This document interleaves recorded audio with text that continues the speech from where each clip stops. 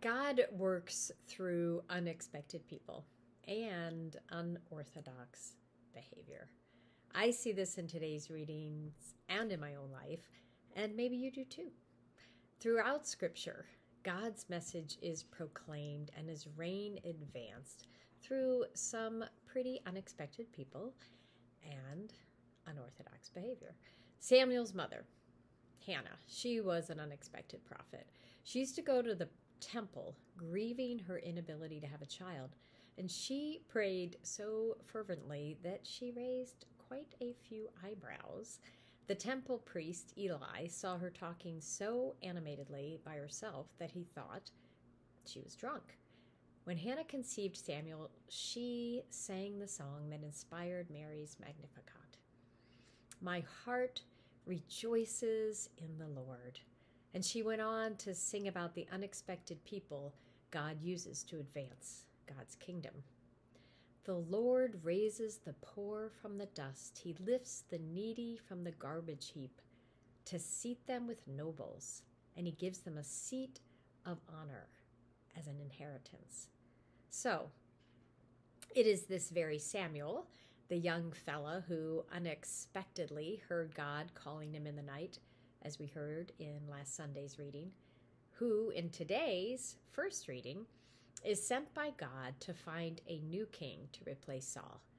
The message Samuel receives from God is that he's not to judge by stature or appearance, and lo and behold, the youngest son of Jesse, David, whom no one would have even thought of as a contender, is the very one that Samuel anoints.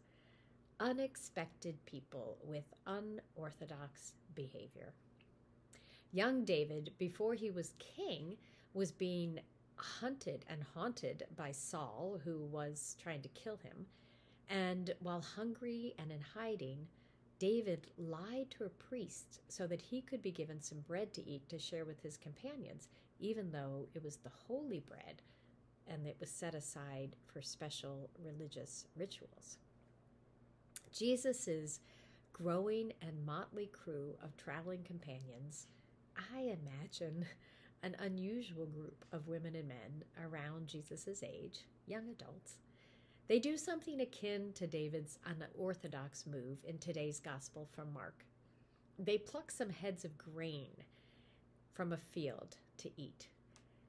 And because it's the Sabbath, the Pharisees see this as paramount to harvesting on the Sabbath, which is unlawful, unorthodox. And Jesus' response is to remind them of David's unlawful, unorthodox behavior when he and his companions ate the holy bread.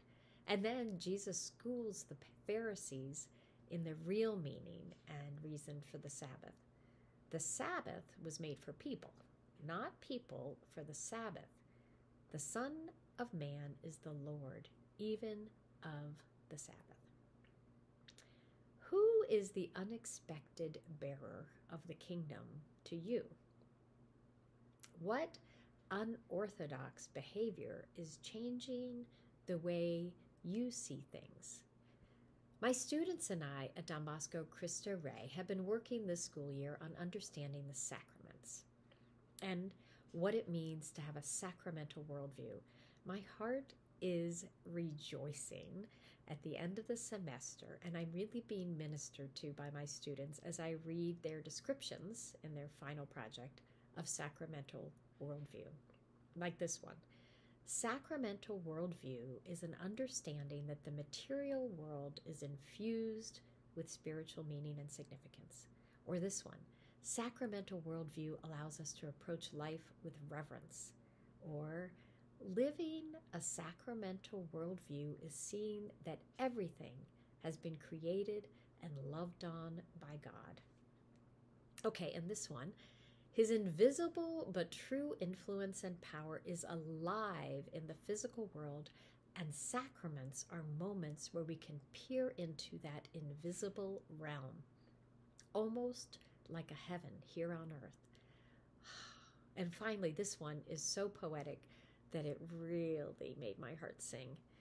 The effects of sacraments reflect essential points in our lives lives where the grace of God is raining on us in its most powerful form.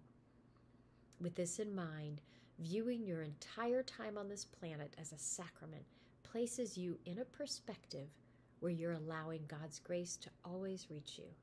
This is what a sacramental worldview is. So my heart kind of sank when this very same student who wrote that last reflection on sacramental worldview, when writing about his personal experience of Eucharist, he said this: "I receive the Eucharist very scarcely now because I'm often not in a state of holy grace." The Catechism of the Catholic Church in section 1415 states that, quote, "Anyone who desires to receive Christ in Eucharistic communion must be in a state of grace." But is the Eucharist the reward for saints or the bread for sinners? Our prophet Hannah, whose unseemly and unorthodox behavior at the temple turned a few heads, proclaimed that God invites those in need of grace, which is all of us, to the table. He raises the poor from the dust.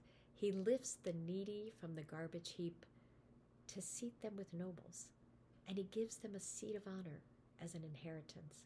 For the pillars of the earth are the Lord's, and he set the world on them. Our God is Lord, isn't he? Even of the Sabbath.